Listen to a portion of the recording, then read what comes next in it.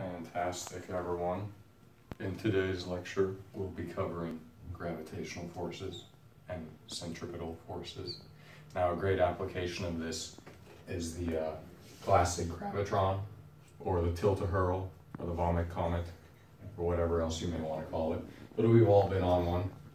And when it starts spinning up, you stick to the side of the wall, and that's because of acceleration forces exerted on your body. Now, these forces are very similar to gravity because gravity keeps you down on the ground, but in the case of the tilt-a-hurl, the gravity is directed, or the acceleration more appropriately, because gravity is an acceleration, is directed towards the center of the tilt-a-hurl. And that's why when you're sitting in one, you stick to the walls. Now, an interesting application of acceleration in a tilt-a-hurl is if you were to vomit in a tilt-a-hurl, where would the vomit go? I mean, we've all thought about this and we've all had nightmares about it. So imagine if you have a tilt-a-hurl here.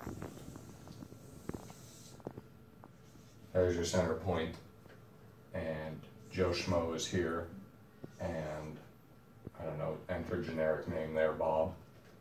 So let's just say the tilt-a-hurl is turning that way, and Joe Schmo were to vomit. Now, the vomit would exit his mouth with an initial velocity. Let's just say that's the vomit. But immediately once it leaves his body and it floats in the air, it's not affected by the system, assuming air flowing inside the drum is not important. So what we can assume is if it's spinning this way, the vomit will then promptly either land on generic individual 1 or generic individual 2, or potentially farther along the spinning vomit blender at this point.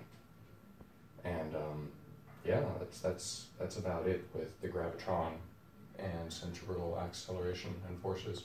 Many thank yous.